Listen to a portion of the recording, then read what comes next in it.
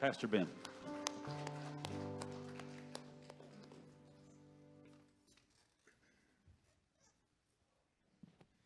Well, good morning. We are so glad that you guys decided to join us on this nice, beautiful day. It's so good to see all your shining faces. I just want to say, Clyde and Bonnie are back there. We've been praying for you guys. It's so good to see you. I haven't seen Clyde since I came for my interview, so it's good to see you. And I just have a couple of announcements for you guys. If this is your first time being here, we're so glad that you would join us today. And we have a gift for you back at our Connection Center in the foyer. So if this is your first time, before you head home today, would you just swing past there? I believe Mary's back there and she has a gift for you, or somebody's back there and has a gift for you.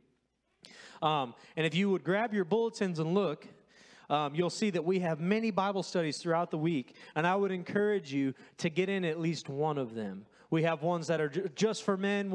We have a prayer meeting that's just for the girls on Tuesday.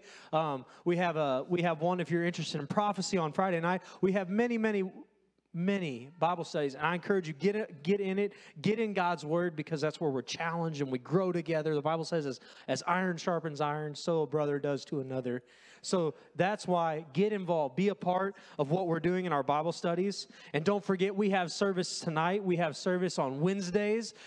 We have our kids' services on Sunday mornings, and on Wednesday nights we have youth. And you guys want to be here, if you're a youth in the house, we're having our Christmas party this Wednesday. Wear the ugliest sweater you can find. I have a prize for the ugliest sweater. So you want to show up. You want to be there. It's going to be a lot of fun. And just some other things that I want you guys to be aware of is we are collecting things for certain groups. We are collecting non-perishable foods to bless others. So if you can help us out by bringing cans and things like that, canned foods, and bring them to the church, we need those by the 20th. But we're also needing blankets and pillowcases and fuzzy socks for some girls who can't go home that are in I'm not sure where they are. I heard them talking about it, but I know what it is. I think it's a girls' home, and we're going to be blessing them. Green Circle, yes, right? Is that right? But you bring some gifts. If you can bring the blankets, bring some pillowcases and some socks to bless them. There's a sign-up sheet out in the foyer. And one important note for you guys to make. It says here that we are doing Christmas caroling on the 23rd. Well, Christmas caroling has been moved to the night of the 20th. So Sunday, December 20th, the evening service, we're going to meet here, and then we're going to go to the senior living apartments, and we're going to Christmas carol. So I encourage you, come join us, spread some cheer, and encourage people that Christ has come. But that also means on December 23rd, we will not be having services in person here. So take the evening, spend it with your family, get some rest. Get ready for Christmas. If you're like me and you're a last-minute shopper, that's when I'm going to start shopping, on the 23rd. Amen. But if we could have the ushers come at this time, we're going to get ready to take our Sunday morning tithe and offering. And I just want to thank you guys for your faithfulness in giving.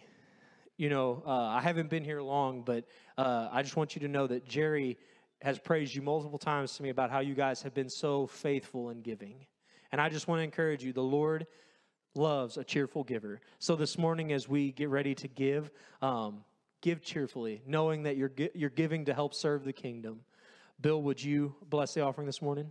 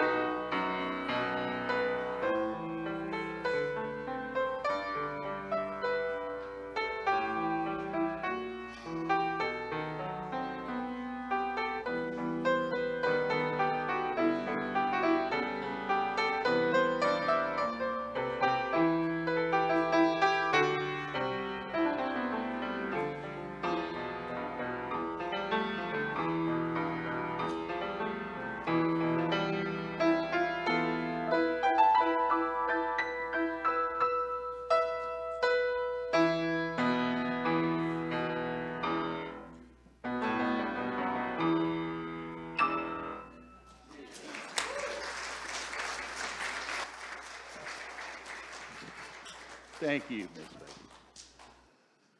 Now, all you married gentlemen, don't take that too literally. Don't get too restful. Fall asleep now. Thank you, Miss Becky. You know, I was thinking this morning, it really is good to be here. Some of you would say, as old as I get, it's good to be anywhere. It really is. How many things we take for granted in the world that we have? My goodness. I was reminded this morning, there was majority of generations, probably thousands of years of people. We're some of the few in the history of mankind who have experienced indoor plumbing. You laugh. Anybody in the room live without indoor plumbing? Amen. You still have a few. How about electricity? Now, with electricity comes refrigerators. We used to call them ice boxes. Okay? Store food, electric stoves, gas stoves, microwaves. Well, some might still choose to use coal oil. Automobiles. How did everybody get here today? How long did it take you to get here today? We got one that walked. Always has to be one in the bunch.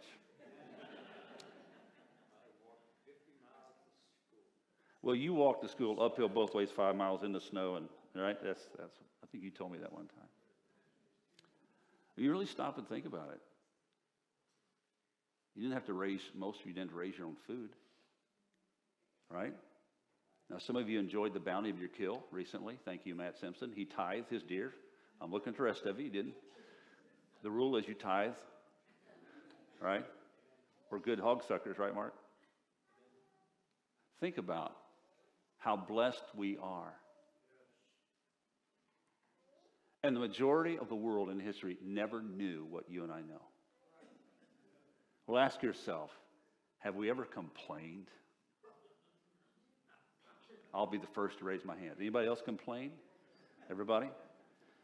You get accustomed. We get contented and comfort with these things that the majority of the world never had.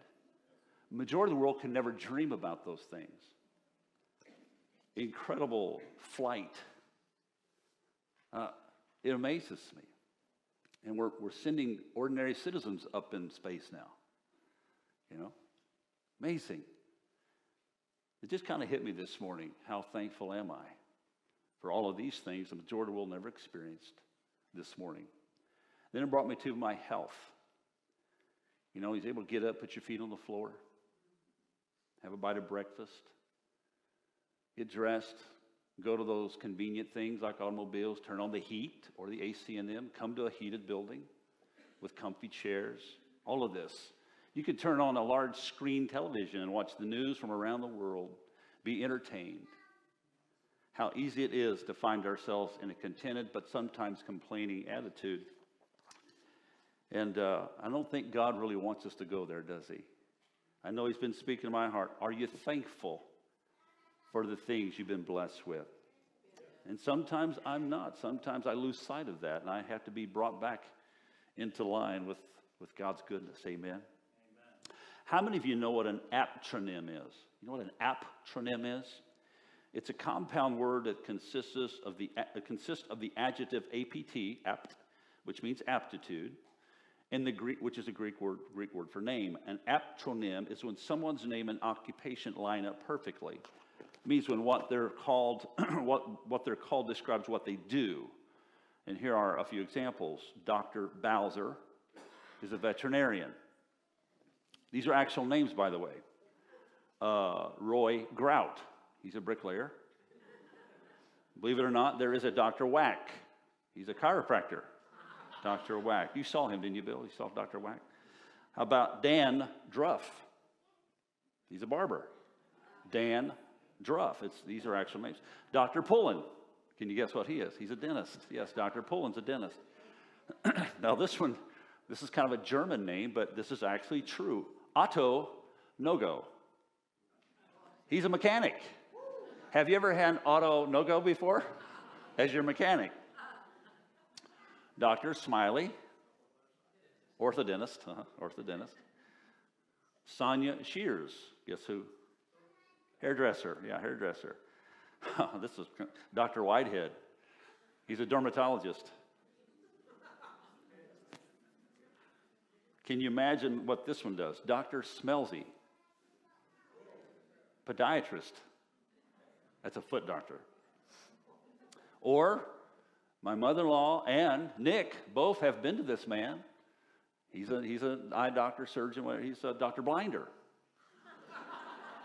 How many of you want to sign up to go see Dr. Blinder for your next eye checkup? And there are others. I remember when I was in college in Springfield years ago, and there was at one of the clinics there on campus, he was actually an orthopedist, and his name was Dr. Bonebreak. So there's an aptronym for you. I think he was a good doctor too, you know. So. Have you ever stopped to realize how important names are to God? Right from the very beginning of the Bible, this is what we read. God called the light day. He gave it a name. In the darkness, he called night. God called the expanse sky, with the meaning of the name often characterizing their character. So Isaac, the name Isaac means laughter. Moses means drawn out. Jesus means, anybody know what Jesus means? Jehovah saves. Now, there are parents who spend a significant amount of time trying to come up with names for their children. And why is that? Because we know that a name is more than just what someone by. Some people are very strategic and they're specific when they're giving names. This morning, I want to look at 4 names given to Jesus. Okay? 4 names. So go to Isaiah chapter 9. These names were actually given to Jesus 700 years prior to his birth.